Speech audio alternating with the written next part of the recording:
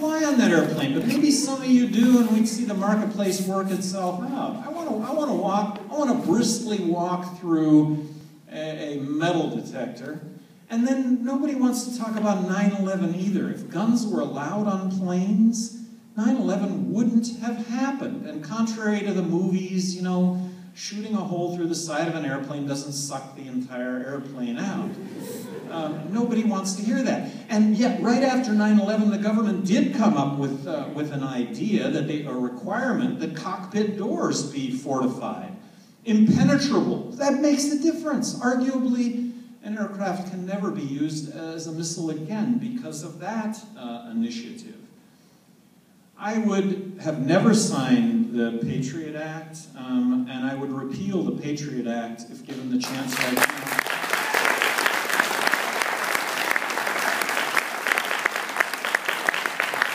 We're going to have questions and comments, and so I'd like to hear your comment on this. But in a nutshell, isn't the Patriot Act really about denying due process? I mean, that's what it's really about, and that's what we need to ensure. We're a constitutional republic. The Constitution says that we have due process, and yet that's what has gone out the window.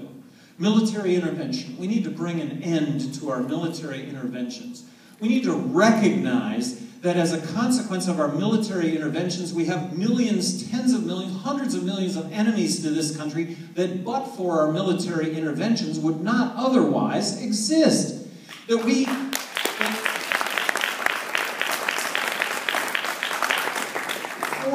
Foreign aid needs to stop. There's this notion that foreign aid is about helping people, starving people, people that need medical assistance. Foreign aid is about propping up a foreign despot who's taken over from another foreign despot, but this foreign despot is a better foreign despot because we back this guy as opposed to the other guy. And this is just an endless cycle that goes on and on and on and on. And these drone attacks, just for a second, let's imagine that all of who we target in these drone attacks are guilty. And I reject that completely because they're not all guilty. We're humans, and humans are behind all of this, and we make mistakes. So not all of who we target are guilty, but let's just assume for a second that they are.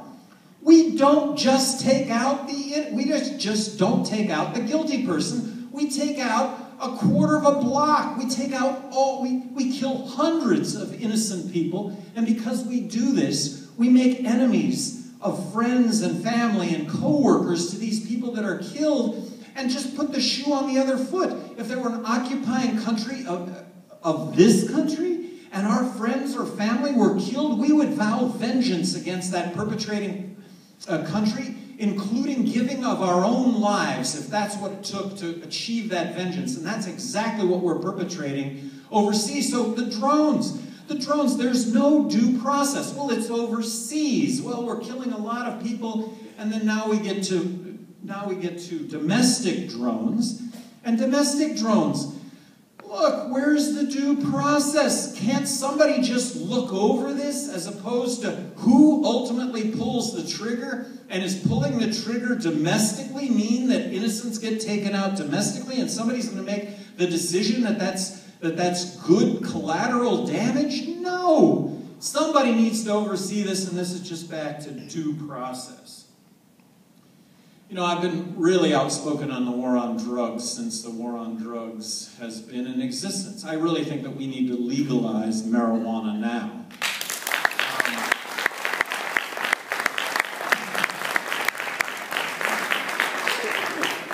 Earlier this ski season, I'm riding up the chairlift with this guy, and the guy looks over at me and goes, "Man, you look like Gary Johnson." I said, "Oh man, I get that all the time." He says, "You are Gary Johnson." I says, "Yeah, I am." He says, "No, Gary Johnson's a lot bigger than you are."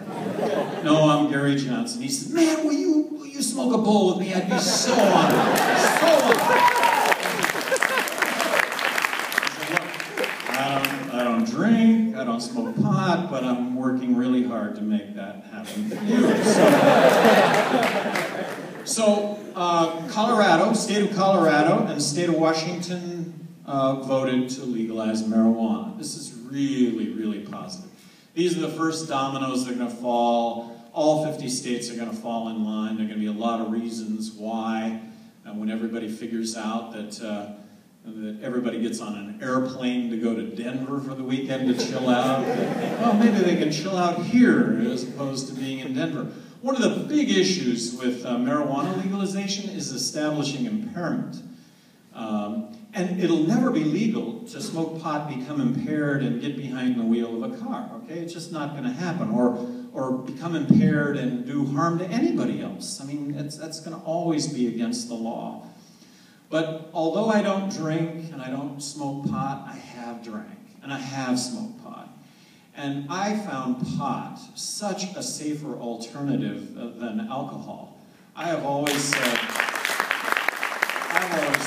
that marijuana will lead to less overall substance abuse because people will find it such a safer alternative than alcohol. And I don't want to make excuses here.